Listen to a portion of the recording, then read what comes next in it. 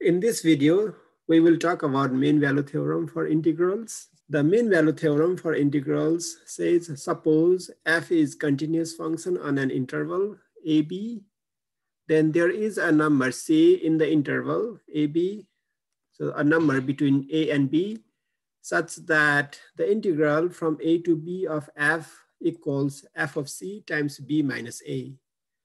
Let's take a look at what this means. If we have a function whose graph is like this, let me first draw the graph of the function. So let's say function f has graph like this one. And our a is somewhere here and b is here. So the left side of this equation here is the area under the curve from a to b. So this area. So this is the value of integral from a to b. This area is the value of integral from a to b of the function. So now what this theorem says is you can find c between a and b such that f of c times b minus a. So let's suppose c is somewhere here. So this theorem says the area under the curve given by this integral, this indefinite integral, will be f of c times b minus a. But f of c is this height times b minus a is this length. So f of c minus b minus a is simply the area of this rectangle.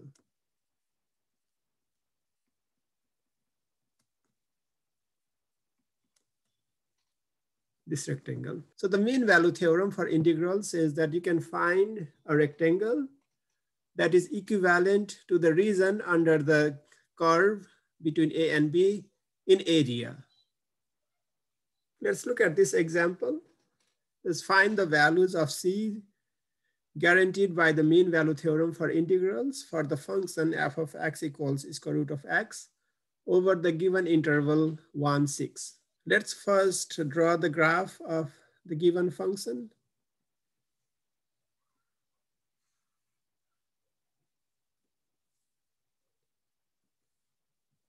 The graph of square root of 6 looks like this one. Something like this. So f of x equals square root of x. Now we are looking at the interval 1, 6. So I'm going to say 1 is over here and 6 is over here. So we are looking at this region between 1 and 6. So the equation for the mean value theorem for integrals is integral from a to b. Our a is 1, b is 6, and function is square root of x. dx equals f of c times b minus a. b minus a is 6 minus 1. So we basically want to find c that satisfies this equation here. So this implies integral of square root of x. We can apply this formula here because square root of x is simply x to 1/2. I'm going to go one step further and write square root of x as x to 1/2 before we do the integral. And f of c is square root of c because f of x is square root of x times 6 minus 1, which is 5. I'm just going to put 5 over here in the front. So now we are ready to do the integral. I'm going to write it up here. So the integral will be x to 1/2 plus 1 divided by 1/2 plus 1.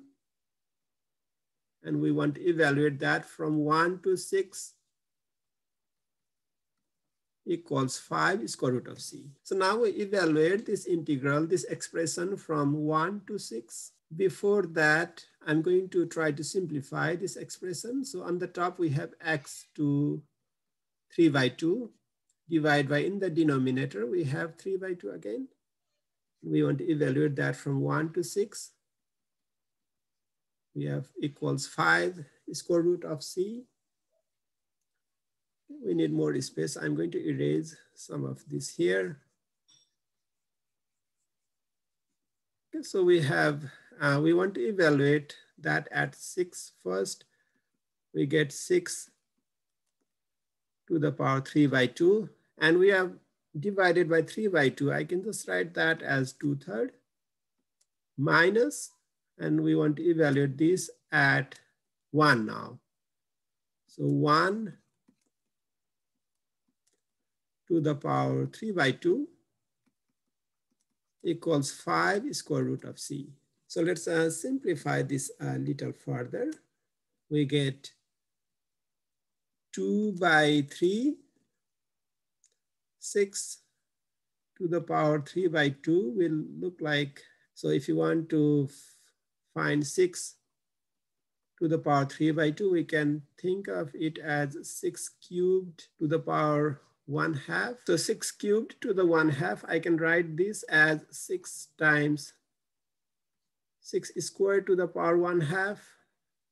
So that means 6 squared to the power 1/2 is simply 6. We get 6 square root of 6 over here. So it will look like times 6 square root of 6 minus 1 to the power 3 by 2 is simply 1. So we get 2 by 3 equals 5 square root of C on the right side. To solve this, I can multiply both sides by 1/5 because we eventually want to get the value of C. So this will give us 1/5, 2/3, 6 root 6. And I could actually simplify this 2/3 times 6 to be, so I can divide 6 by 3 to get 2. So this will come out to be just 4 square root of 6. 4 square root of 6 minus 2/3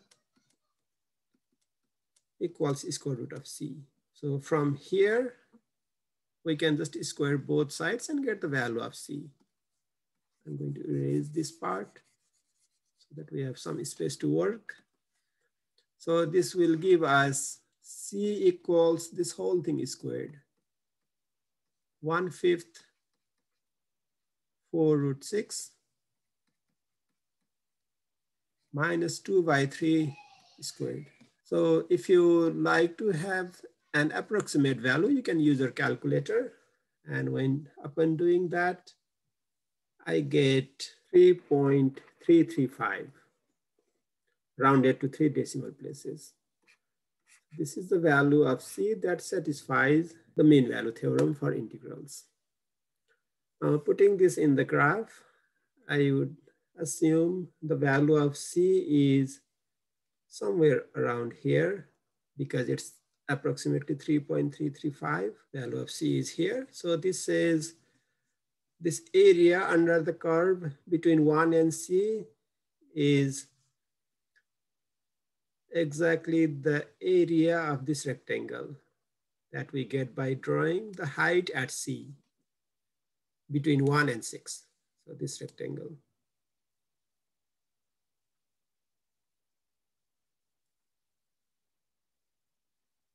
This rectangle here.